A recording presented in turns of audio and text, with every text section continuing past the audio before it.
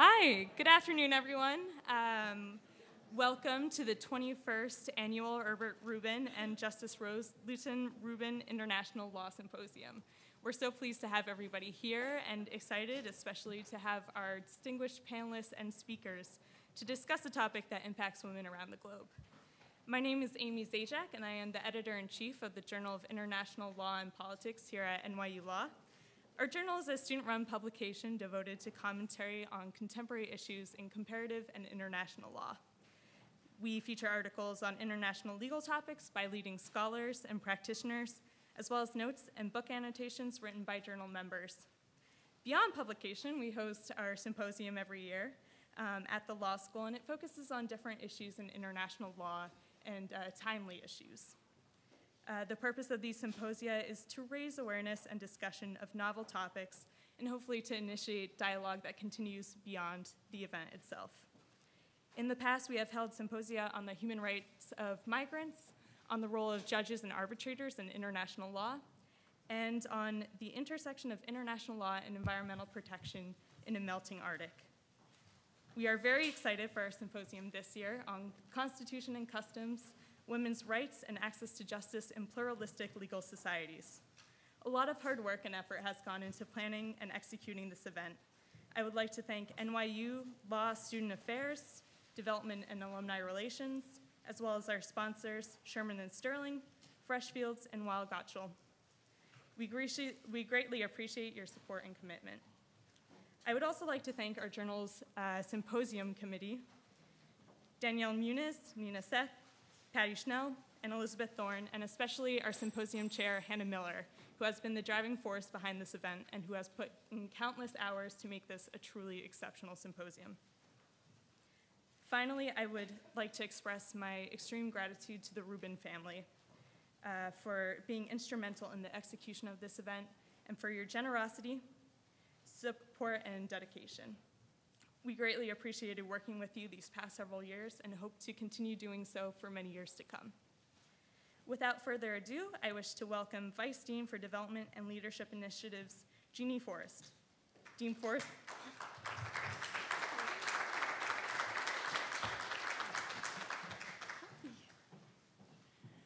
I will be really brief because I'm a horse. That means I'm not a horse, but I just am horse. I'm really so tickled to see you all here. Last night at the law school, we have this law school that does amazing things. You know that, right? You do know that? You know it? Come on, let me know that you know it. Yes.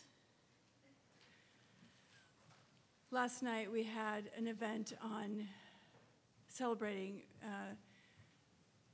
marriage equality at the law school. We had a very sad event memorializing the life of a young graduate who recently died, a young woman. And it just strikes me as, I think it's on your program. Kelly Crosby's name is on your program. I had a reading group of a group of young women who are looking at women's issues in leadership and how women lead differently than men do.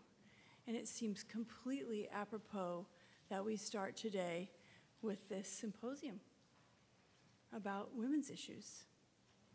It seems like our lives are all about this now. There's stuff happening, and this is the place where things kick off. And so I welcome you here on behalf of the law school, and particularly welcome the Rubin family. Thank you to Hanna. I understand that in our conversation last night, we read the book, Sheryl Sandberg's book about Lean In, and I understand that, Hanna, you may not get enough of a shout out, so I'm going to just shout you out. She's the senior symposium editor. She went to Harvard and got her master's in anthropology of religion, which you wouldn't necessarily think ties in so neatly. It ties in precisely, let me just tell you. But really what she got her master's in, and she's getting her degree in now, is how to be a load-bearing wall. And that's what she did for this conference. And so could you just join me in thanking Hanna for putting this together? Thank you.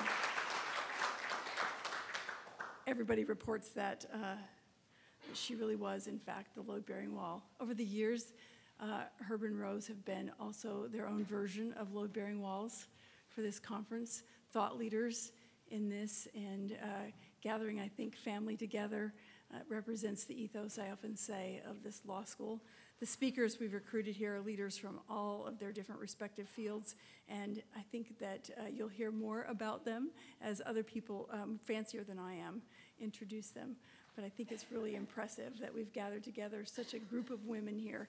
And it speaks to our community that we are having these kinds of conversations, and that the people who put this together are, in fact, leaning in.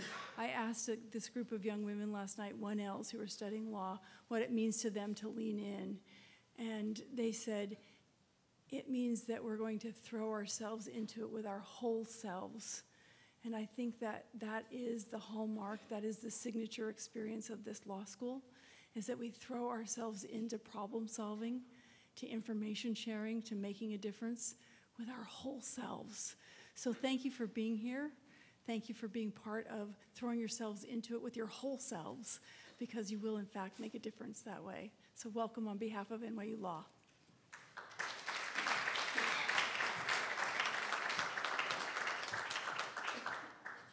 Hello, everyone. I'm Hanna Miller, the Senior Symposium Editor. Thank you for that wonderful introduction. But also, the symposium would not be possible without the help of development, alumni affairs, and the wonderful symposium team that I had working with me. So thank you all for being here today for the 21st Annual Herbert Rubin and Justice Rose Luttan Rubin International Law Symposium. Every year, the NYU Journal of International Law and Politics organizes a symposium that aims to address a pressing, contemporary issue of relevance to the international law community. And we want to thank Herbert Rubin and Justice Rose Luttan Rubin for their commitment to help make this possible. We began planning the symposium last April, choosing to address the ways in which countries across the world have incorporated religious, indigenous, tribal, or customary law into their legal systems. How nations have conceived of the role of minority groups when formulating or evolving their legal structures. The title of today's symposium is Constitution and Custom: Women's Rights in Pluralistic Legal Societies. As defined by the International Council on Human Rights, plural legal orders arise when a specific dispute or subject matter is governed by multiple norms, laws, or forums that coexist within a particular jurisdiction or country. On the one hand, these pluralistic legal structures are able to incorporate a variety of customary practices, belief systems, or enforcement regimes. On the other, differing standards of evidence, what can or should be considered criminal conduct, the role of gender or social positioning can create conflict and debate within a society. Sometimes these norms challenge or are even in direct conflict with what many may consider to be fundamental human rights. Women are often among those most greatly affected by these decisions. What their rights are, how they can seek justice, what avenues of remedy are available to them vary greatly by country, by legal structure, by cultural norm. In many places across the world, and even within US borders, women are subject to the roles society has placed them in. Cultural heritage, religious conviction, and the law are the factors that create these roles. Today we seek to examine the ways in which pluralistic legal codes affect these norms, how they affect women's lives, and what happens when women seek justice within these varied systems. How does the incorporation of religious, indigenous, traditional, or tribal law into a state-sanctioned system create new avenues for women's rights? How does it take them away? In order to best explore this, we've decided to focus on 3 case studies: Nigeria, India, and Mexico. While I am in no way as qualified as our panelists to do so, I will briefly attempt to give an overview of the issues at play in each country and to offer insight into why we chose these case studies to focus on today. We selected Nigeria as our first panel, as the legal system incorporates strict religious law into a common law-based federal system. Over the past 40 years, Nigeria has become increasingly regionally divided between systems of Sharia, customary, and constitutional law. Within this time, Sharia law in the north has expanded from a limited civil application among Muslim citizens in the late 1970s and 1980s to include a Sharia penal code in the late 1990s. The expansion into criminal law and punishment has increased the debate over how to cope with the diversity of views in a nation that has recently moved from military to civil leadership and is working to maintain an effective democracy that unites both the North and the South. This debate has also greatly affected women's rights. On a national level, Nigeria has made great strides in promoting women's rights and committing to the elimination of gender discrimination through a national gender policy. This commitment is incorporated into the 1999 Constitution of the Republic of Nigeria and has also been documented through the ratification of CEDAW, the Convention on the Elimination of All Forms of Discrimination Against Women in 1995, as well as the Protocol to the African Charter on Human and People's Rights on the Rights of Women in Africa in 2005. However, the implementation of the Sharia Penal Code in 1999 has brought new challenges and increased scrutiny for the implementation of women's rights, which is often skewed along socioeconomic and gender lines. Those prosecuted under these laws are disproportionately the poor and women, both of which face severe challenges in seeking out avenues for justice, fighting for adequate representation, or affording the appeals process. One case that brought heightened international attention to the unequal treatment of women in the Sharia legal system was that of Amina Lawal Karami, sentenced to death by stoning for the charge of committing adultery in 2002. Adultery under Sharia law includes having sexual relations with another man, even, as the case was here, if the woman is divorced and the man is unmarried. Lawal's boyfriend was not prosecuted because investigators could not find 4 male witnesses to say that they saw him having sex with her, the burden of proof required by the Sharia. Hauwa Ibrahim, one of our panelists today, acted as Lawal's lawyer during this case, and eventually she was exonerated, the details of which I will leave to our panelists to discuss. However, this case was unusual, as lawyers are often not part of the Sharia judicial process, and women often lack the support and financial resources to pursue representation or work towards an appeal. The debate about the institutionalization of Sharia in the northern part of the country and the efforts by some to extend it to the south has continued to push the issue of determining the proper role of religion within the Nigerian legal system to the forefront of political and cultural discussions. Today we are joined by Hauwa Ibrahim, a Nigerian lawyer and human rights defender who has served as a visiting professor at Harvard Law and Harvard Divinity School, where I was fortunate enough to be her student. Ms. Ibrahim was awarded the European Parliament's Sakharov Prize for Freedom of Thought in 2005, and in 2014, President Goodluck Jonathan of Nigeria appointed her a member of the fact-finding commission dealing with the 219 girls kidnapped by Boko Haram. Our second panelist is Ndulo, a professor of law and director of the International Legal Studies program at Cornell Law School, and director of Cornell University's Institute for African Development. He is an authority on African legal systems, constitution making, and international development, and has acted as an advisor for several UN missions and commissions across Africa. Our second panel will turn to Mexico. Home to one of the largest indigenous populations in the Americas, historically reforms to recognize indigenous rights in Mexico have been limited. However, in 1991, the Mexican Constitution was first amended to recognize the pluricultural nature of the republic.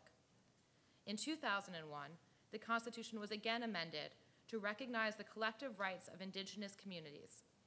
These changes officially recognized the authority of indigenous leaders and granted the right to indigenous communities to internally implement norms and systems of governance that reflect their values and cultural heritage. Women have been central to reform movements throughout the country that have furthered this agenda, and have also worked to address issues specific to women, such as sexual violence and unequal treatment that are disproportionately felt by women in vulnerable indigenous communities.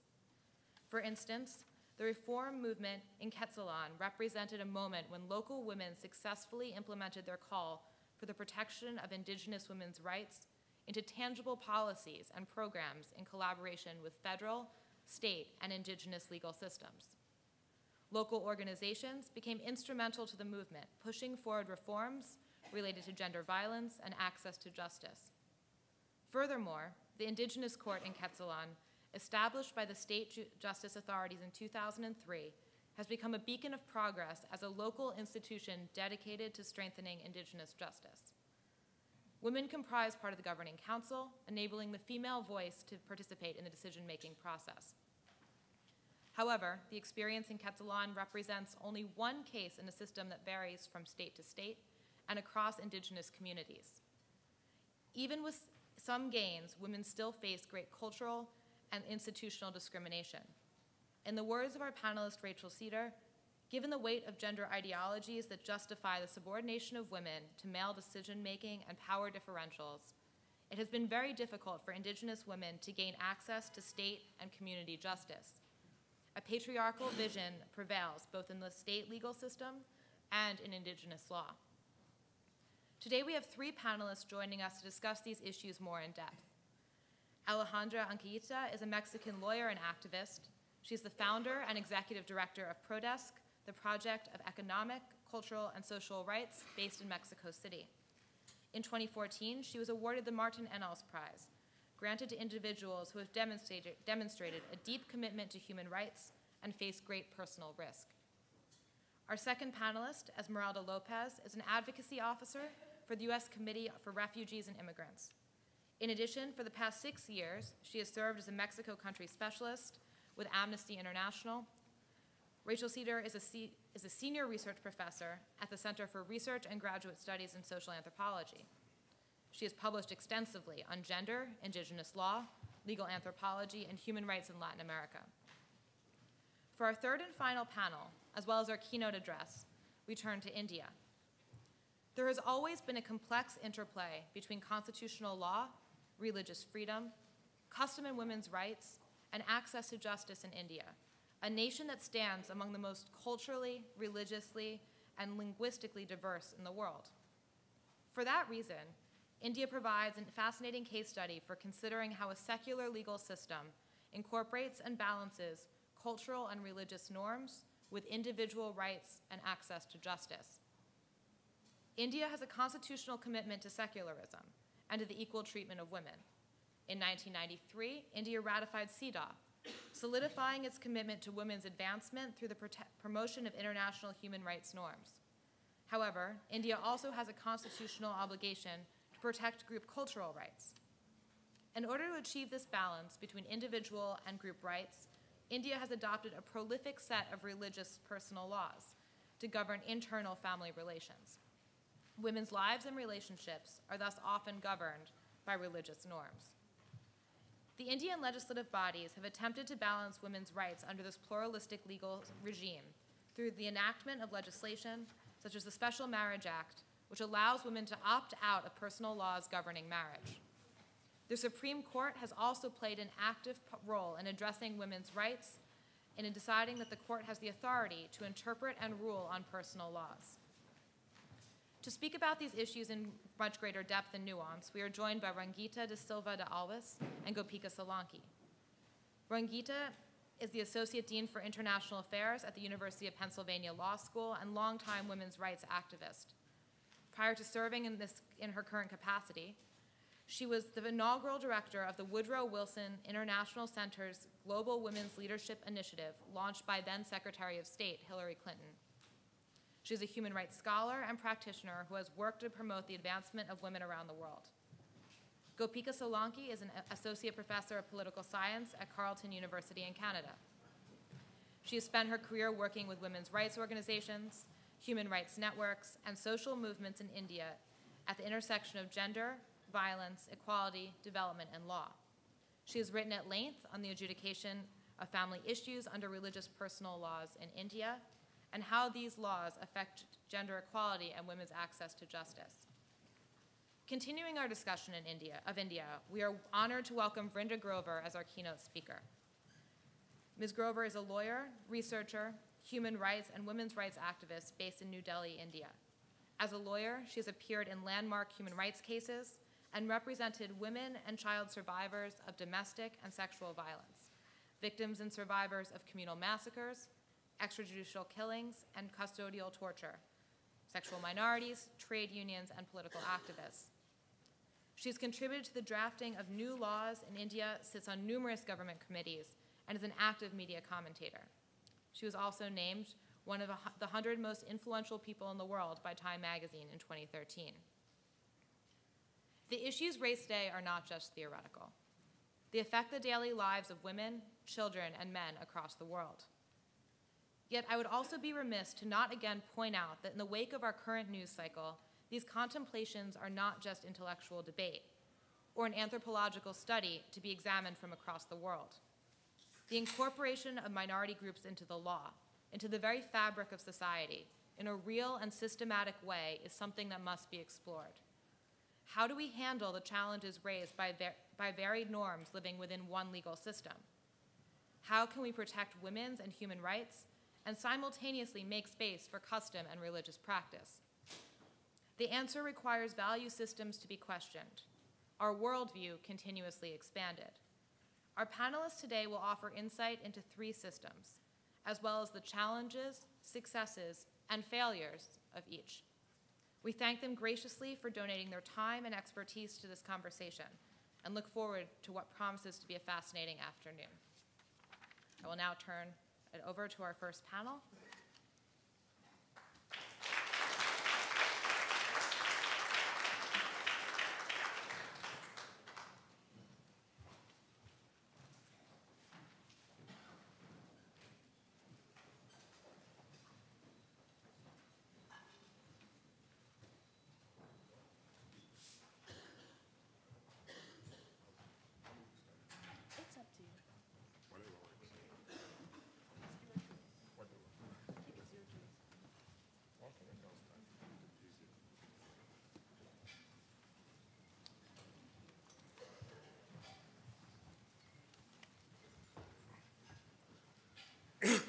Good afternoon. My name is Meg Satterthwaite. I am one of the faculty directors of the Center for Human Rights and Global Justice and the faculty director of the Bernstein Institute for Human Rights. We're extremely pleased and proud to be part of this symposium today, and I want to thank again Hanna Miller for all the work she's done, and I know she's also had a staff working with her, so thank you very much for all the work you've put into this. And again, to thank the Rubin family who've just been here from the beginning, and we're really incredibly grateful for your substantive input and guidance and vision throughout the years. So my job is really very much to get out of the way. I will just, and I don't even hardly have to introduce the panelists because in a beautiful manner, Hanna has already done so. So I will simply say 1 or 2 words, and then I will turn it over to the 2 panelists. Logistically, you'll notice that in the middle of your table, there are some note cards and some pens.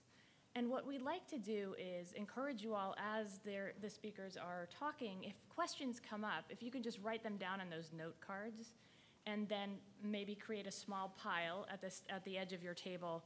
Some of the symposium staff will come around and pick those up, and then we'll use those for the question and answer period. So we strongly encourage that so that we have some great questions after the 2 panelists have spoken. So as Hanna has already said, this panel will be examining women's rights and access to justice in Nigeria within that framework of the topic of justice in pluralistic legal societies. As Hanna already explained, and as many of you of course know, Nigeria has a constitutional system of law in which common law, customary law, and Muslim or Sharia law coexist. All 3 systems of law are administered through state-controlled and maintained courts and other legal institutions. The issue of women's rights is addressed by each of the systems in various ways, sometimes overlapping, sometimes separate. We're lucky to have 2 leading authorities on these issues today, and we're going to start with Professor Ndulo, who is a well-known expert in customary law, women's rights, and human rights more broadly. And then we'll hear from Professor Ibrahim, who's well known for her work within and concerning Sharia and Sharia law application in Nigeria. So since most of what I was going to say has been obviated, what I'd like to do is do give you two quotes from the work of our two panelists that I think are perhaps helpful in framing. So Professor Ndulo has written, as I said, a lot about this issue of overlapping customary law, constitutional law, and women's rights. And he argues that customary law should not be mistaken for a set of norms that are frozen in time, but instead should be guided by the principle that, quote, customary law is living law and cannot therefore be static. It must be interpreted to take account of the lived experience of the people that it serves. And I think that's also a good segue to give you a quote from Professor Ibrahim, who comes to you both as a scholar and a practitioner, which is a perspective I particularly appreciate as a clinical professor. And she has said the following. She's written a lot about overcoming fear in the face of social pressure and threats. When defending an individual charged with a crime punishable by death, she has said, quote, I do feel uncomfortable and sometimes afraid, but I fight my fear. It's somebody's life, so let me also put my life on the line. I will now turn it over to the panelists, and I will attempt to keep time without being obnoxious about it. I apologize, but I will be closing this right at 2 because I forgot that I teach between 1 and 3, so I'm missing the first hour of my class. So I'd like to turn it over to Professor Ndulo. Okay, thank you.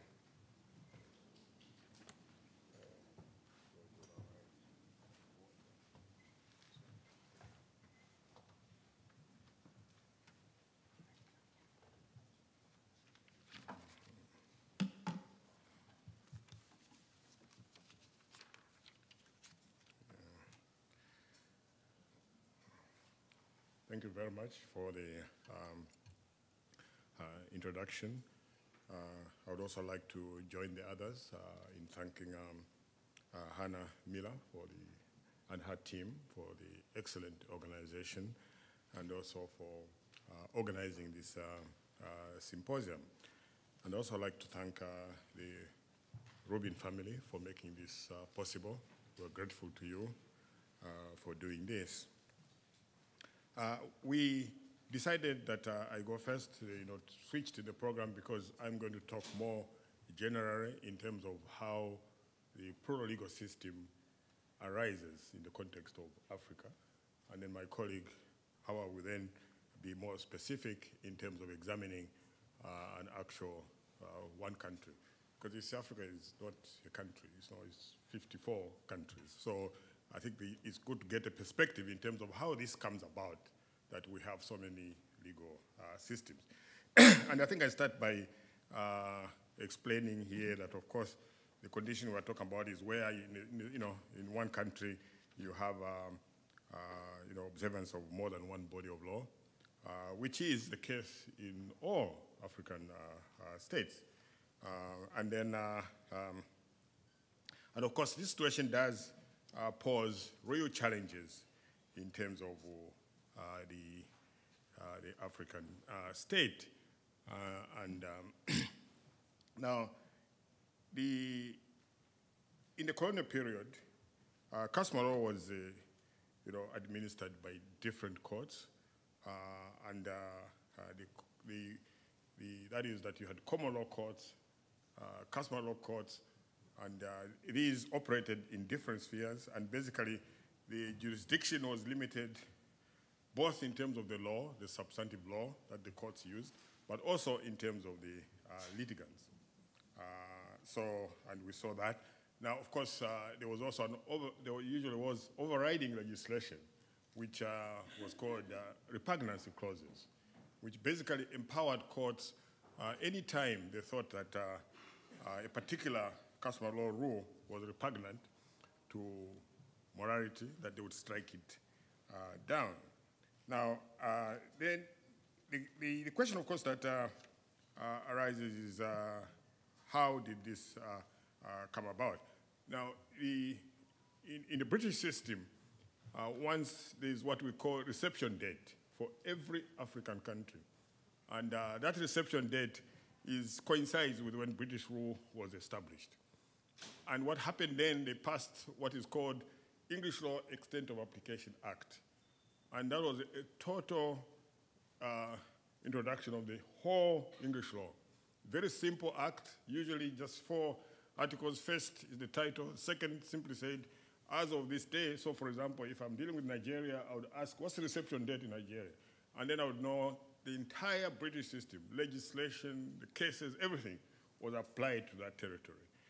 And that, of course, because the dates for establishing colonial rule varied, it also meant that you have actually different English laws applying to various countries.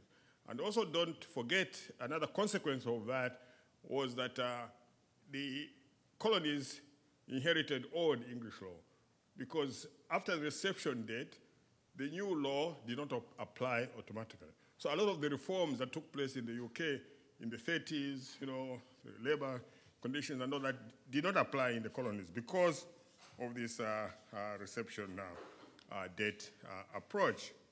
So that is how, of course, we end up with this duality in that English law was introduced wholesale, and it found, of course, indigenous law in its place. And in some places, like Nigeria, including Islamic law. And it's not just those two. In the context of countries like the Southern African states, you also find that, for example, there was Hindu law as well, because of the presence of Indians who had been brought to the continent. Now, so as I explained, in terms of the way the system functioned, the British recognized these indigenous law, but with limits in terms of repugnancy, in terms of that it shouldn't conflict with the English legislation. So this was a constant control in terms of what applied. Now, so at independence, all African states maintained the duality. They didn't actually get rid of that. And what you had is, of course, the continuation of the system, the common law being there, and now, of course, the indigenous law. And the effort was more at integrating the courts, but in fact, it wasn't really a proper integration, because what they did is simply move what used to be the so-called native courts to the bottom of the legal system, and then they continued to actually only administer African law, and in some cases, the British treated Islamic law the same as customary law in terms of the duality. Now, and I think it's also important to understand that it's misleading to talk of, sometimes it's misleading to talk of a pure African customary law, because in the colonial period, African law was distorted. And I think I quote here, you know, you see that in paragraph 7. I try to refer to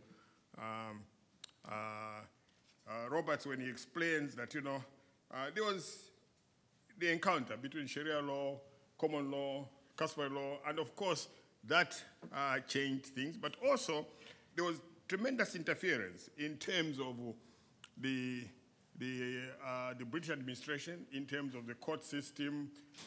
They actually introduced administrative review over decisions from native courts. So in the end, what we talk about is that the colonial period actually gave birth to what is called official customary law, as opposed to really what the indigenous customary law was. And there are many who would argue that, in fact, this official customary law, because it was developed in the context of patriarchy, tended to favor men, and is the one that really reinforced the subjugation of women. That in itself, customary law wasn't really that way. And what you begin to see is, of course, this, what we call, as I say, official customary law. Now, of course, it has its origins in the context of African traditions and all that. But I think I try to point out there, for example, a decision in paragraph, I don't know whether you can see paragraph 10 there, where there is so you see the decision of the South African Constitutional Court, which reminds us of this problem, that in fact, although I quote here, and the case says, although a number of textbooks exist and there's a considerable body of precedent, courts today have to bear in mind the extent to which indigenous law in the pre-democratic period was influenced by political, administrative, and the judicial context in which it was applied. So this really, whoever is studying sort of like pluralism in Africa has to be conscious of this fact that what you see is distorted customary law.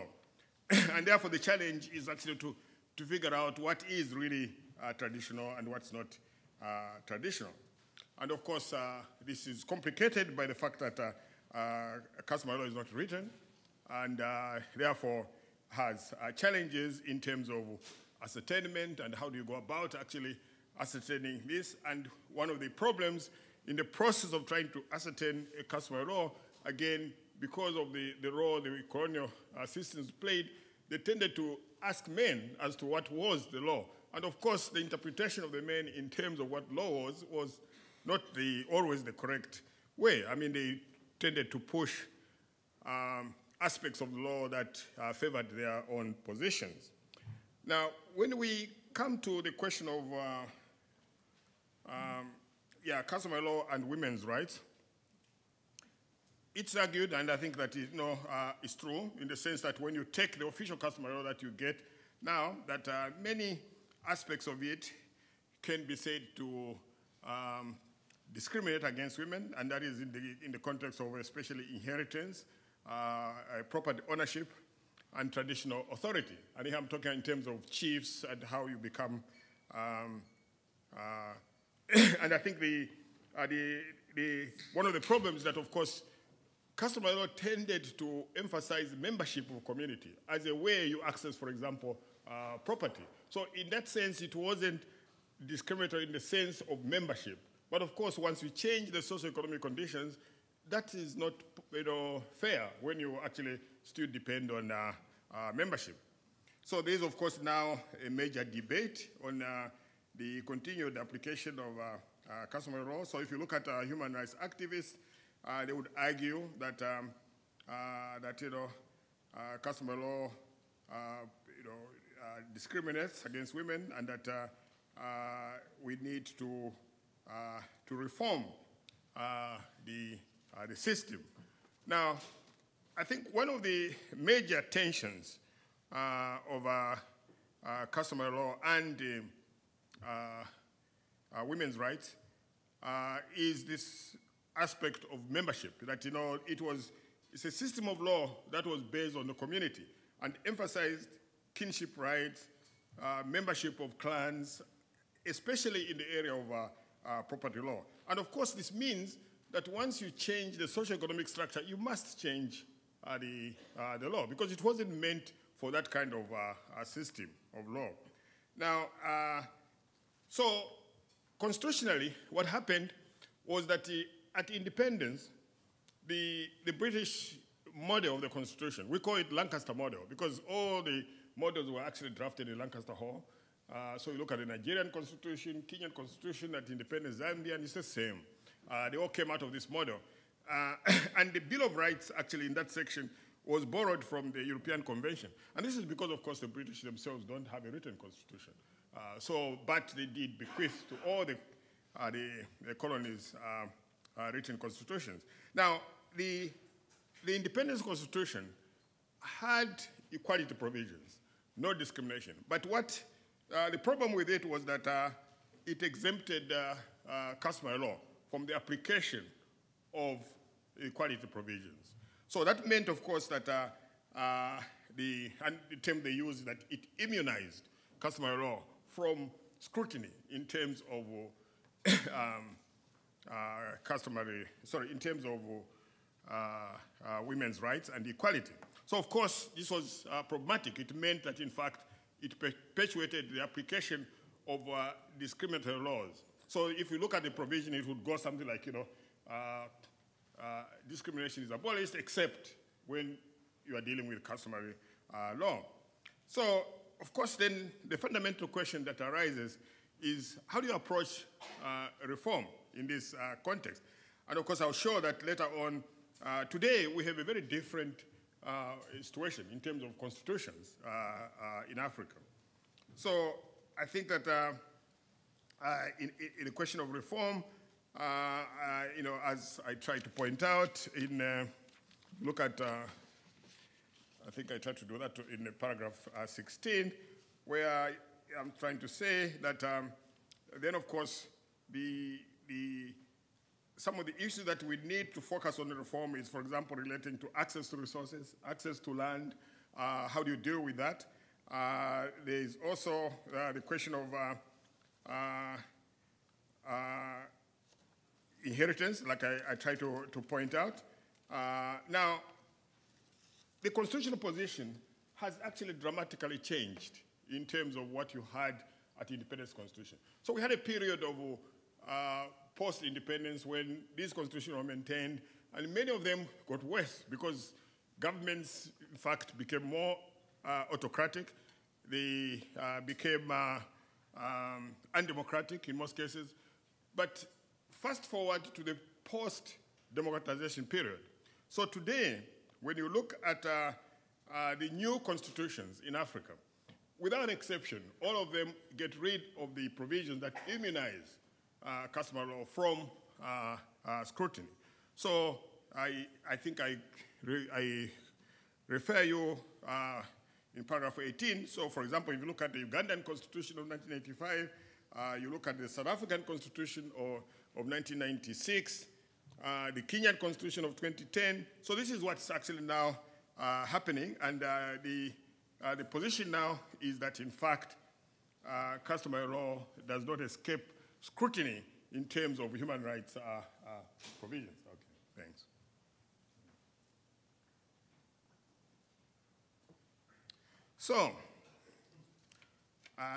So fast forwarding then in terms of where we are now. So what we see is that the new constitutions are very clear in terms of the relationship between customary law and the Constitution. Now, of course, this also reflects the African countries' commitment, as was mentioned by our chair, that African countries have, for example, joined CEDAW, they've joined all the international covenants, and they've got their own African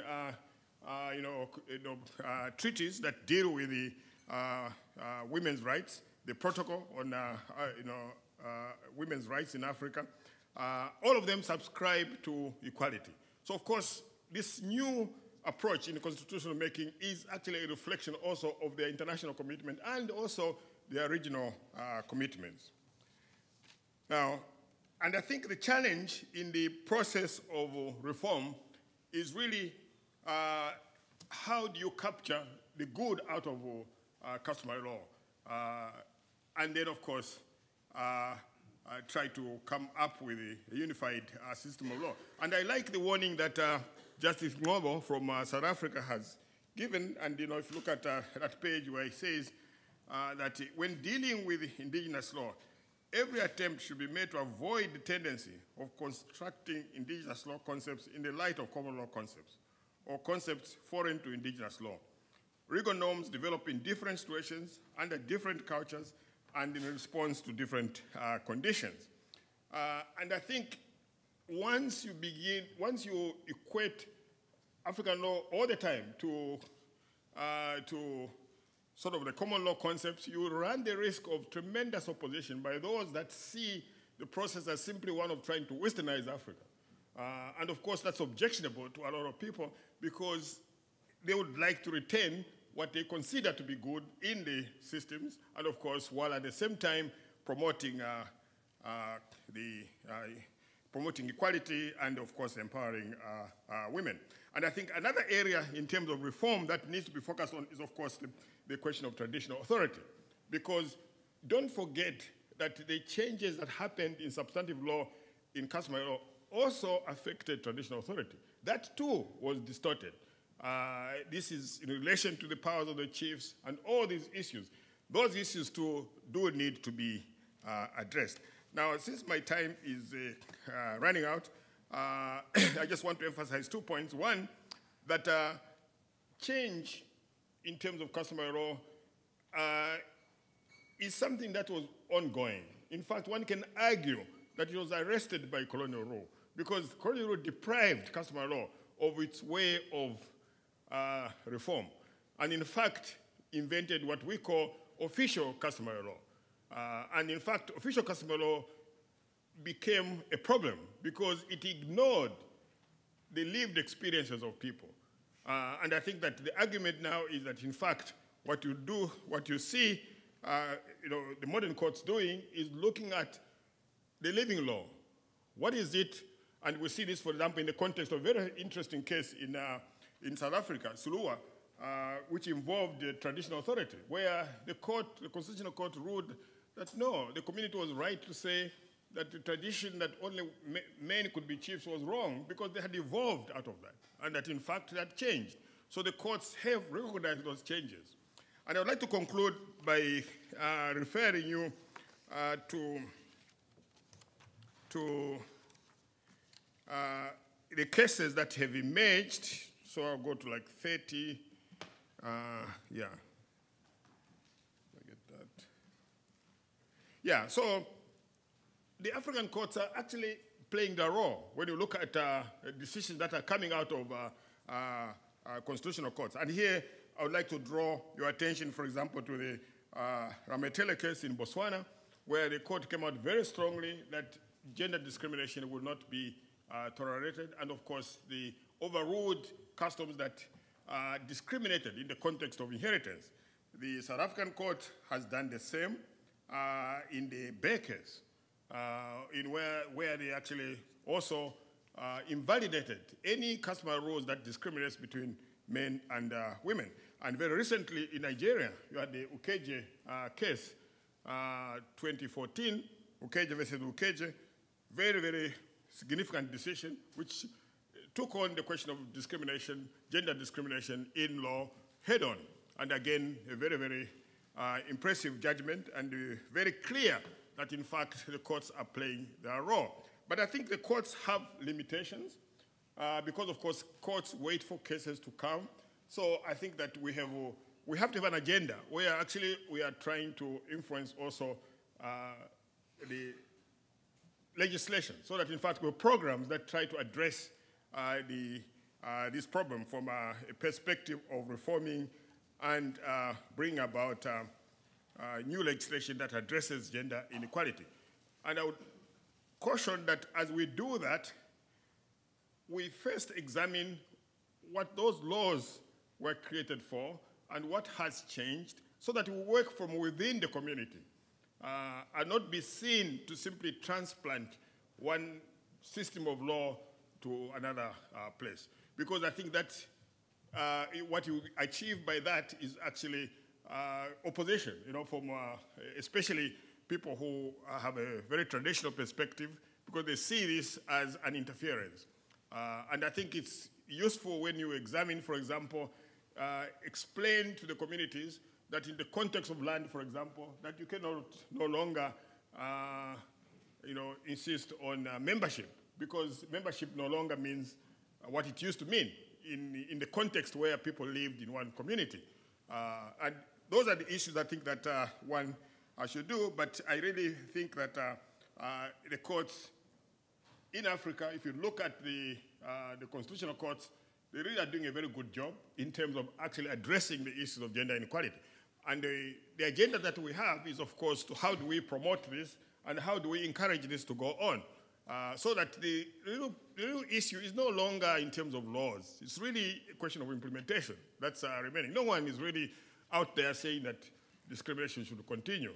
And I think that you'll find it, no court does that, including the customary courts. I mean, I find it very interesting that today, if you go to the customary courts, you'll find that even there, the courts are very conscious of adjusting customary law in order to meet the needs of today's world.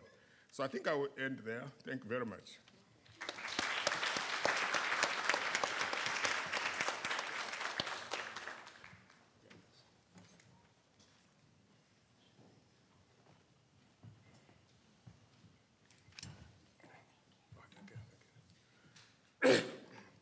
Thank you so much for coming.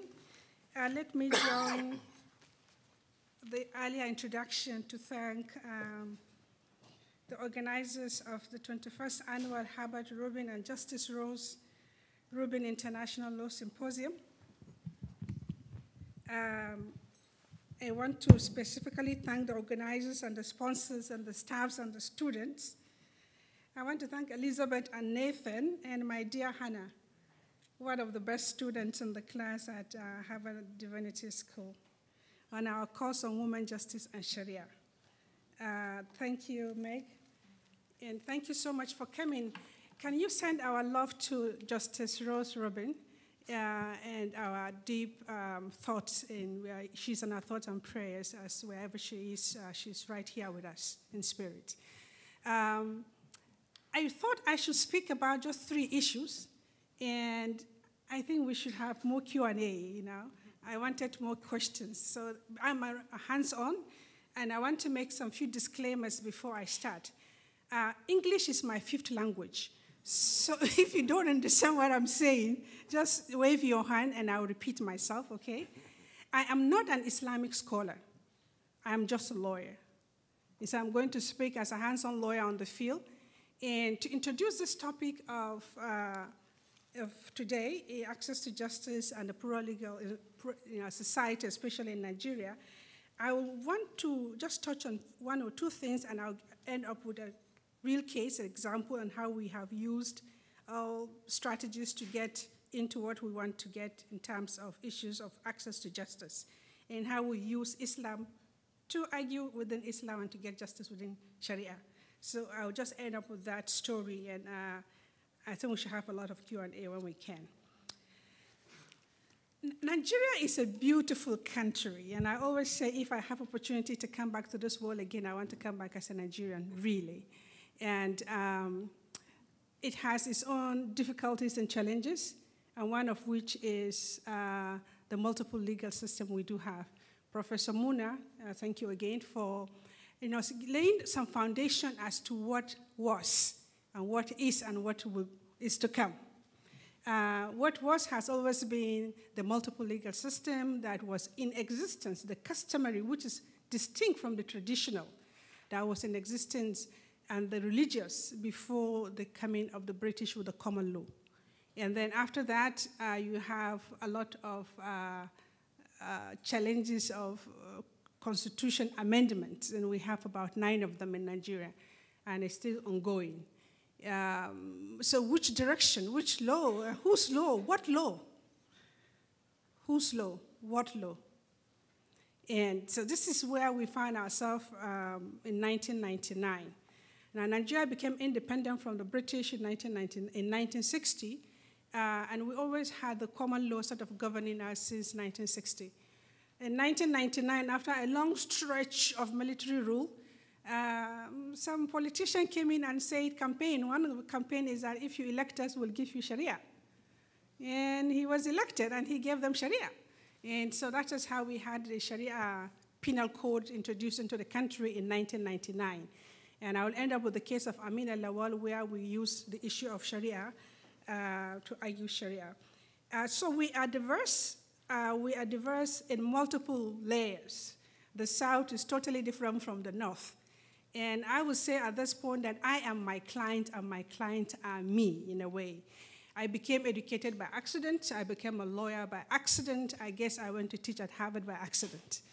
I was given in marriage at the age of 10, and this is a different discussion for another day, but this is part of my life story. So I was doing the cases of Sharia from inside out.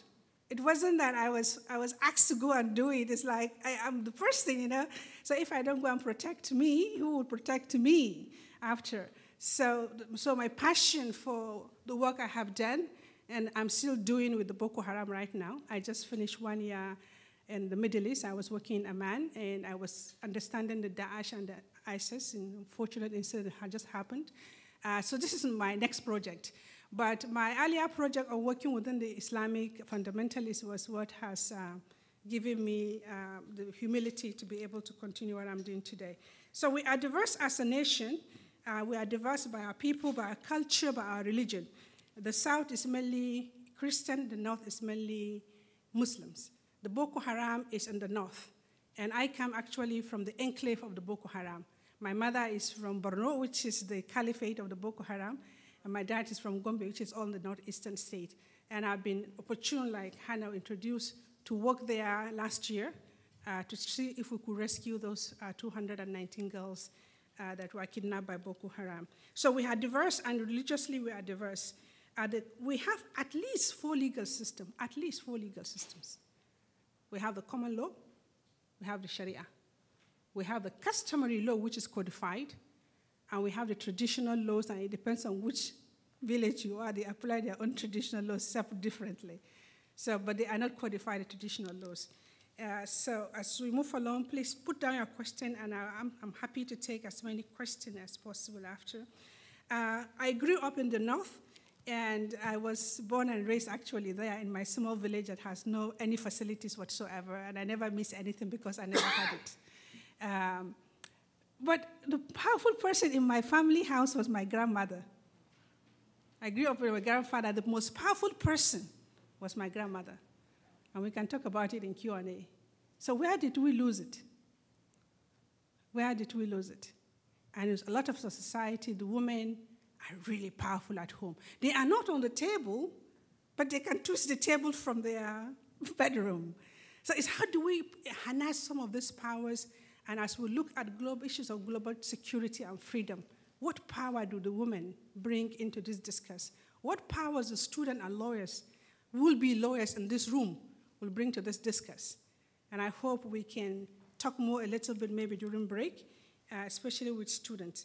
I wrote a book, and my book is 7 Strategies of Practicing Sharia. And I will just mention the 7 strategies by passing, because I think the example I will use about the access to justice and pro-legal system will be engraved in this law, in this case. So I'll just mention it quickly. Number 1 is understand the dynamic at which you work. What dynamic do you have? Remember, Sharia was introduced in 1999 in Nigeria, the criminal Sharia, and only 5 punishments were introduced.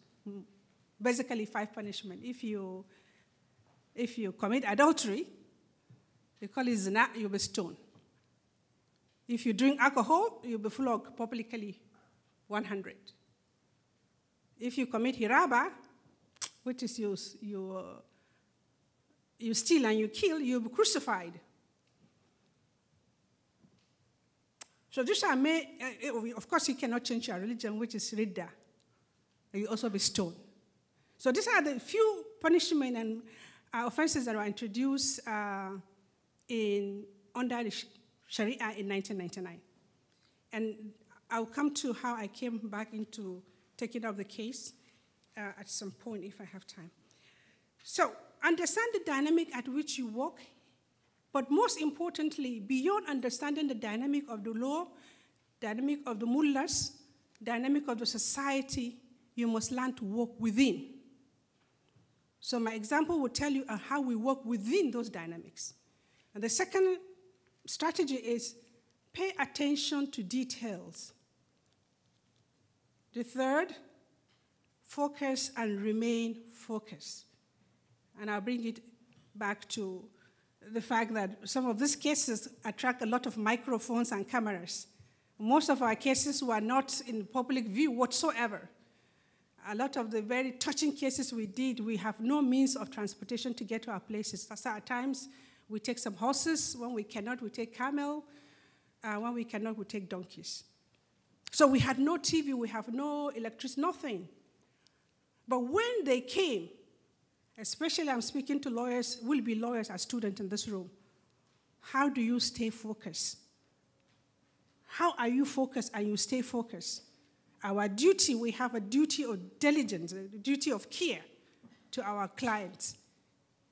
And as we move along, I don't know what are the tenants here, but that duty we owe to clients, we cannot afford to juxtapose that with trying to get attention to ourselves. So focus and stay focused. And another strategy I wanted to mention here, as law students, is the ability of you to know the law, especially for the students. And if you can eat the law, digest the law, breathe the law, and that makes you much more than any other of your peers. And when you can imbibe it, that makes you a better lawyer.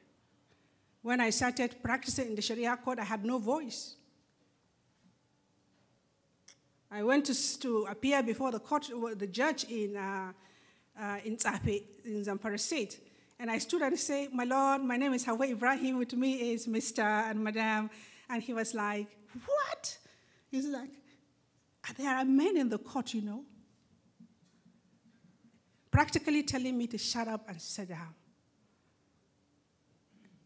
9 years after, I'm sought for. I'm sought after.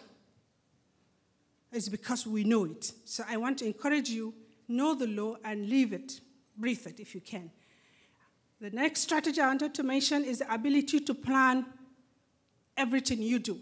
And I do it even as a student and even as a lawyer. Have your plan A, plan B, plan C, plan D, and exit strategy when you can. For some of you that know, I have a lot of fatwas on my head. I had 6 fatwas. But it's the ability to also have an exit strategy. So you only don't plan. I was a prosecutor for 8 years before I became a defense counsel. And before then, I was a police officer. So how do you sort of combine everything that you have learned or you are learning, and don't hold back when you have opportunity to learn, especially also if you go into soup kitchens. Any small thing you do, it will come back to you. I never knew until I started some of these cases that are difficult, that everything I have lived before have come back to me, and I can tap on them and be better. So for some of you that are students, are younger here, I encourage you, every single day means something. Every single minute of the day, tap into it and use it and utilize it well. And it has served me better, and I'm telling you as a living example. And I encourage you to consider that. So how do you plan? As a prosecutor, I planned for the defense. I was defending the cases, but first I planned as a prosecutor before I planned my case as a defense counsel. I will argue and tidy up their cases for them. But it's the ability for us to combine all this together is important. And the next one I wanted to say, I guess the last one, if some of you are taking notes in the 7th strategy, is think globally and act locally. Go beyond what you are taught in the classroom. Go beyond that. Go beyond the normal thing that we see. Whenever you think you know, that is when you should tell yourself you need to know more. That was my philosophy. Whenever I think I know, that is when I really, really don't know, I want to know. The ability to become judgmental remove from us the ability to be able to know more. So we should encourage ourselves to try to know as much as possible as we can. So let me end by giving you this example of Amina, and I hope we can open it to Q&A. So in 2002,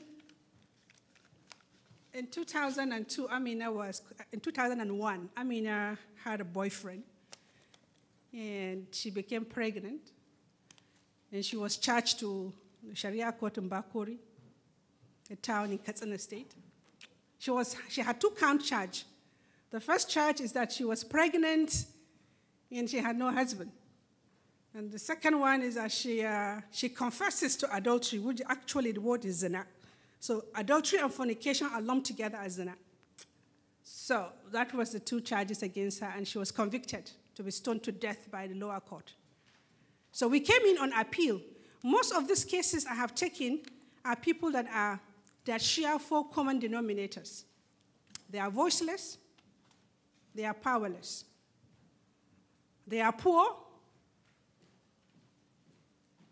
and they cannot afford to hire a lawyer. Powerless, voiceless, poor.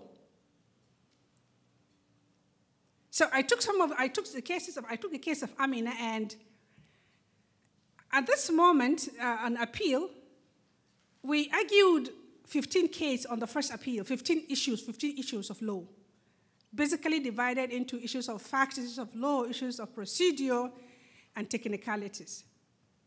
We failed woefully on all the 15 points we argued. We failed. So we went to the next appeal, which is actually the last appeal. And it was during those appeal sessions that I was accosted by a reporter called Umar Farouk. And he asked me only one question. is stoning to death in the Quran? To the best of my knowledge, no. No. I never read it. And so when I gave the answer was played and played and played on the radio, which is the main media in that part of the world. And the answer from the mullahs is that I was anti-Islam, I was anti-Sharia, and that means stone me to death too. I either run away to hide, or I face it. So I called the reporter, and I told him I heard what the mullahs said, and if it is possible for me to go and visit with them. And he said, are you out of your mind? Are you really cuckoo? You don't want to do that. You heard what they say. And I pleaded with him, and he said to me, I would introduce you, but I would not be responsible for you. The mullahs were more gracious, really. They decided to see me, but they wanted to see me in the mosques. Now, so for some of you that could see me from where you are sitting, I think I am properly dressed, but I'm not properly dressed to enter the mosques. So number one, sensitivity. So I was totally covered from my fingers to my toes with a socks in a hot weather, 100 degrees Fahrenheit. I want to be sensitive. I went to the mosques. There were 8 of them sitting at the end of the mosques. It's a massive mosque in Abuja.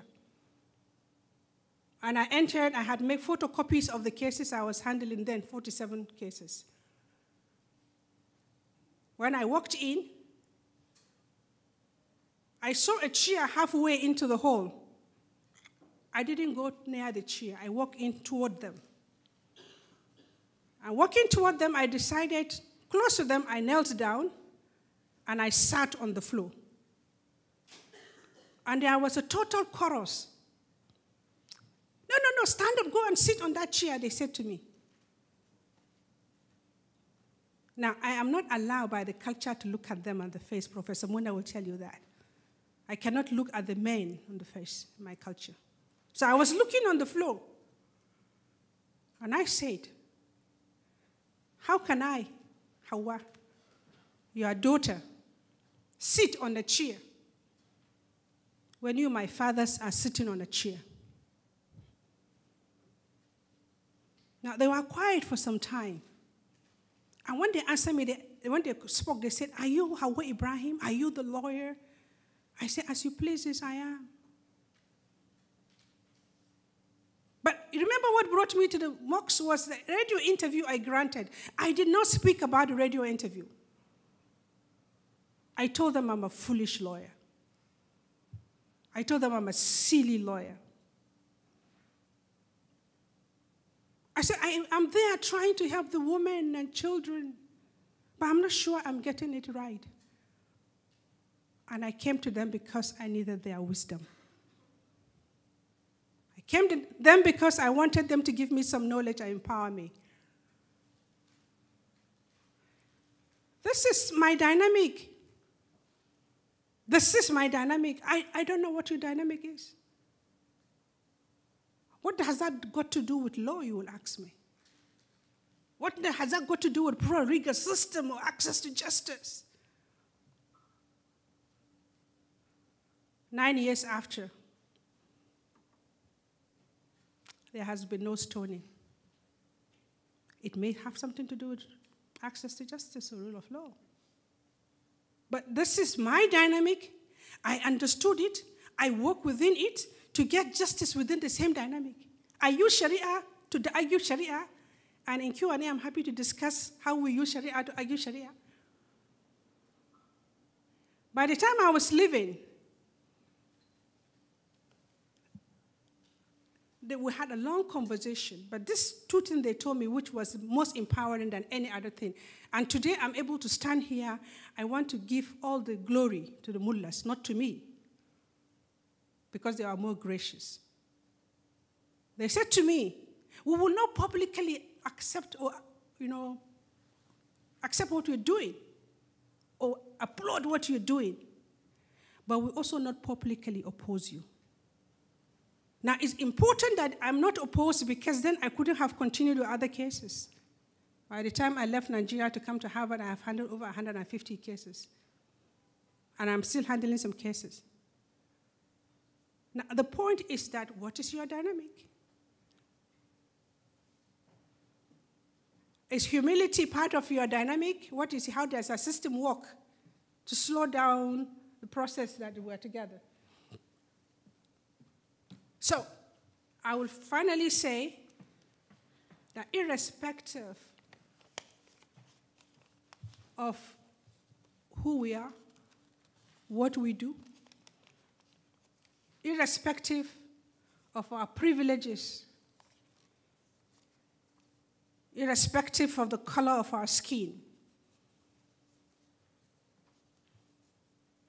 there is something much more powerful, even as we mourn the death in Paris, even as we struggle each day to come to terms with inhumanity against human. And as we address our topic of today, the plural legal system, there is much more. And for me, the much more is the power in each of us. The power in each of us sitting here. A dignity of each person. And the worth of a human person that we carry with us. The humanity, the common shared humanity we have is more powerful. I believe it's a powerful force that unites us together and will keep uniting us together. Thank you.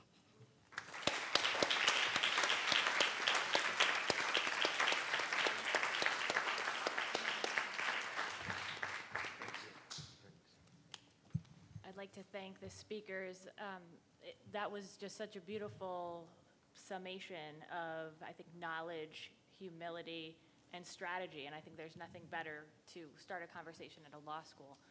So I've been handed some questions. I'm very conscious that we have a short period of time. There are quite a few people who'd like to hear more about Amina Lawal's case. I wonder if you would like to take her case a little bit further in terms of details and maybe connect it to some of the challenges perhaps you see today. One of the questions specifically was, in the age of Boko Haram, are there limits to the kind of advocacy you can do in the Sharia courts, for example? But sort of even just entering back into a little bit about that case would be very, very welcome. I didn't want to bore you with details. And I would love to see people that I'm speaking to, so I will stand up a little bit. In the age of Boko Haram, can we do advocacy differently? So right now I'm working on the issue of Boko Haram, okay?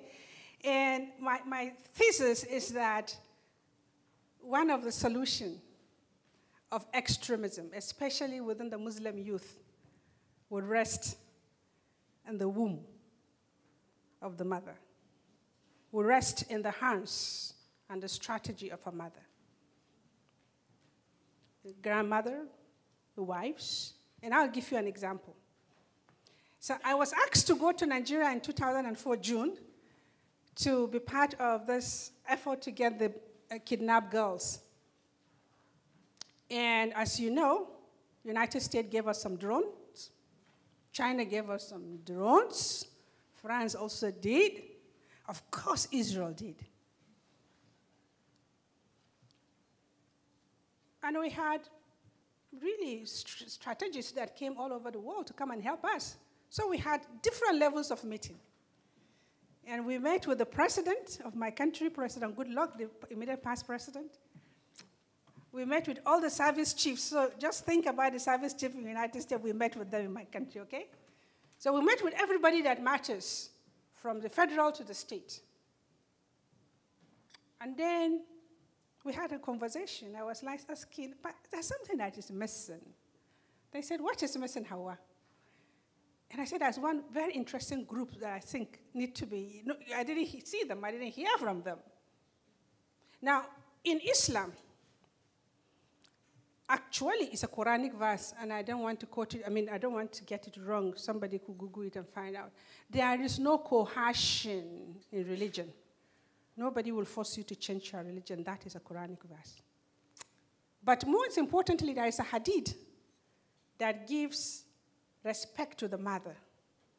The Holy Prophet was accosted, and he was asked by somebody, who will my loyalty be? 4 times, the mother, the mother, the mother. The 5th time is the father. So there is still that culture, partly religion, bond between a son and his mother. It's even more stronger between the male children and the mothers than the girl child and her mother in my culture. So because I was in my own space, which is Maiduguri in the Northeast, I was like, where are the mothers? We didn't hear from them. And they said, are you cook? One day we have drones, you know. So I insisted, and I said to the chairman, can we please hear from the mothers? And he said, if you want to do it, it's your problem, it's not ours. So this was last year. And I went out with some good intelligence around, and we went to visit some of the mothers. Some of their children were in the prisons in Maiduguri. And now, we spoke with them, and they were like, we have not seen our children for so long. And we said, can we see them together? So we ended up with the mothers in the prisons. For the first time ever before this meeting. The mothers see their children, saw their sons after so long. They didn't know what was happening. So those of them that are still there in the prison. And everybody broke down. So the mother broke down, the son broke down. And then the mother will ask, what happened? Maya Faru, Maya Izafi. In Hausa is what has become so hot? What has turned into this? And then everybody started talking. Some of the intelligence that I think today they are using was partly what we gathered because the mothers were in prison to visit with their sons, and they were able to open up. They couldn't get the information from no interrogation, no torture could have given that, and I call the mothers a soft power. And this is my own situation, my society. And I'm sure you do have something much, much similar, even much more robust.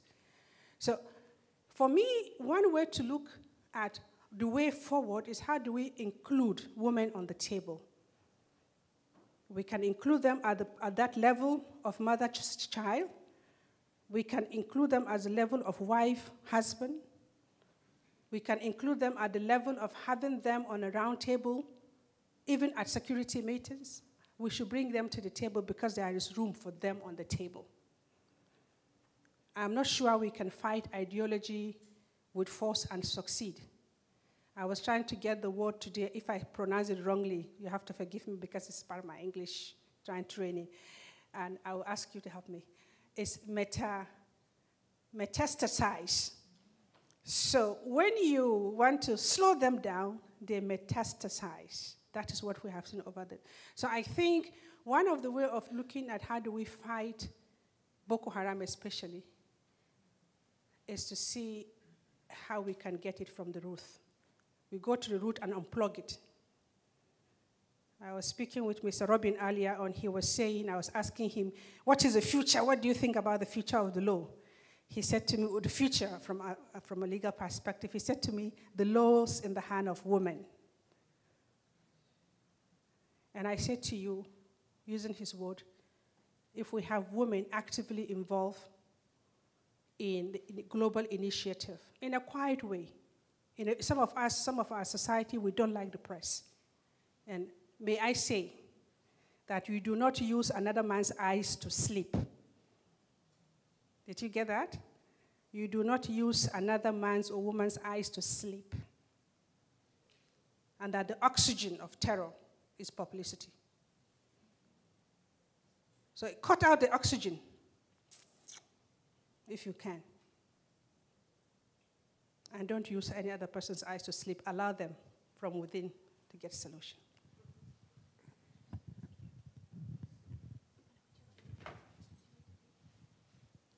Sorry, on Boko Haram? No, well,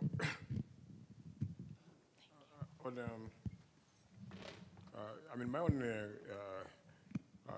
comment on extremist groups and would be that we should also never forget the socioeconomic dynamics, you know, that a lot of what is fueling these issues is the hopelessness with which the youth found themselves. In a lot of places, Nigeria included, I mean, you're talking of 80% of the youth unemployed, you know, and just really without any future. I think we have to create conditions for them to believe that there's something for them in this life and in this world and in this country. And I think that's one of the major challenges that, so that I completely endorse, you know, the approach that she's taken, you know, in terms of women getting involved in peace initiatives. And I think we've learned a great deal. I worked in peacekeeping missions, and I think that we've come a long way, you know, and we've seen the positive influence of actually involving women in these processes. But I think as going forward, we must also tackle this hopelessness that is in these countries. You know. Great, thank you very much. I think we have time for one more question. So this question is about the difference between a strategy for a specific case and a strategy for change more broadly.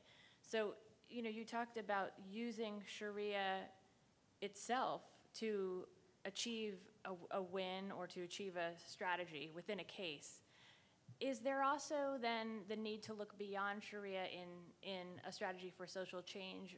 And just as a question, might that include human rights law, for example, or human rights norms?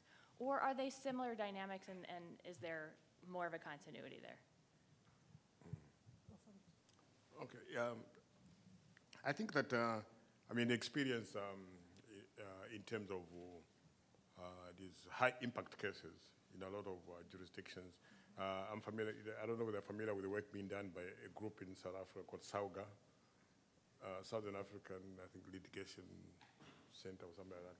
And what they've been doing, I mean, even in the Bay case, they're the ones, what they try to do is to take high impact cases which would result in a reform of the legal system. And I think that's a useful strategy. And you can see it's worked in Botswana in terms of the women's groups. And very recently in Namibia, the same organization targeted, for example, the question of the sterilization of women who had AIDS by hospitals. And again, very high impact, and it has led to general improvement and legislation in the context of the entire region. Yeah, so I see a role in terms of these sort of issues, yeah. And I think somehow we have to develop strategies which make people own these processes, you know, so that they feel that they're part of it and it's them. They can see, even in the law, when they look in the law, they can see, yeah, he's talking to me, you know, and I think that's really very critical.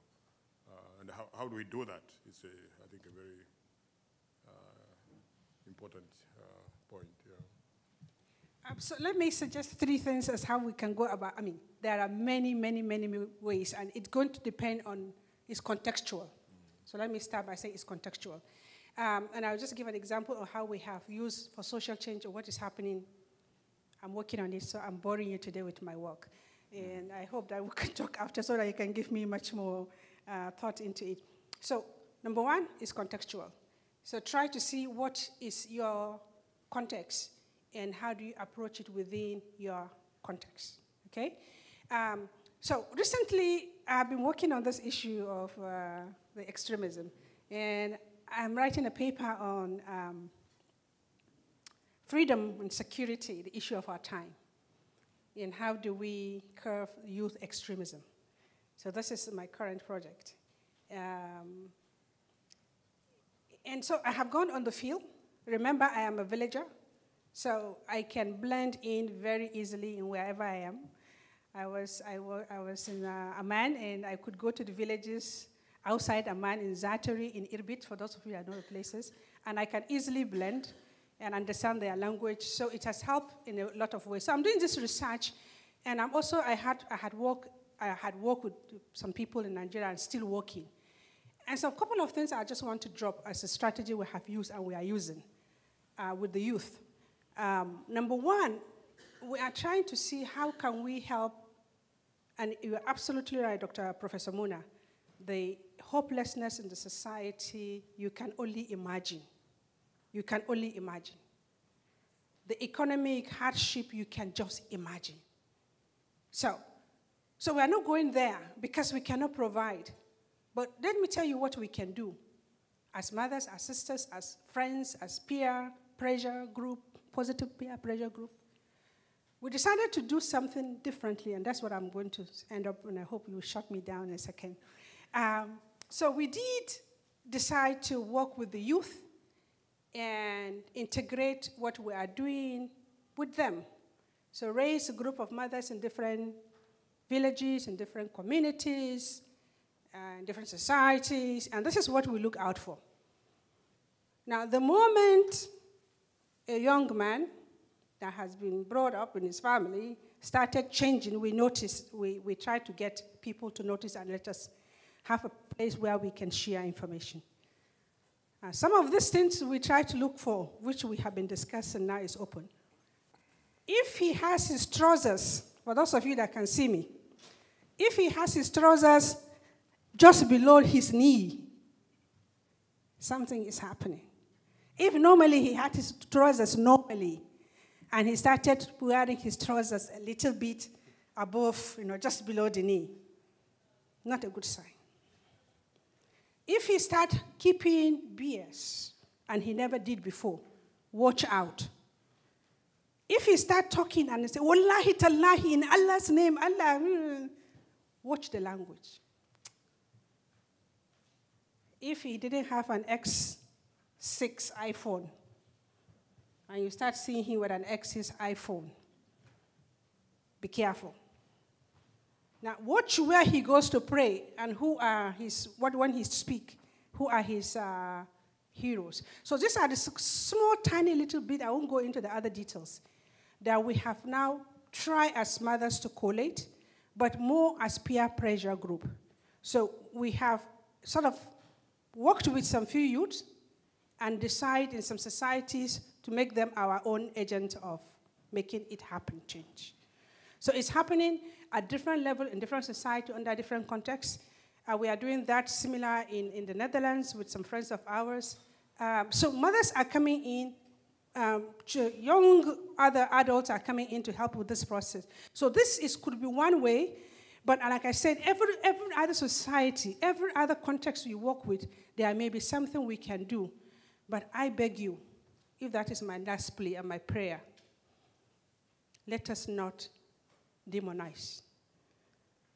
Let us not judge. We asked the question to the Boko Haram we met. What do you want? What do you want? Why do you kill? You said, what do you want? You know what they said? And they said it proudly. We are doing the work of Allah. They mean it. They are doing the work. But I don't know which Allah, which God will ask you to go and kill your fellow human being. But this is a different discussion. Oh, what do you want? We want to die. So there are some people that are cut out to want to die. We're all potential victims of them. But if we understand it a bit more comprehensively, the world will be a better place because of each of us sitting in this room. Thank you.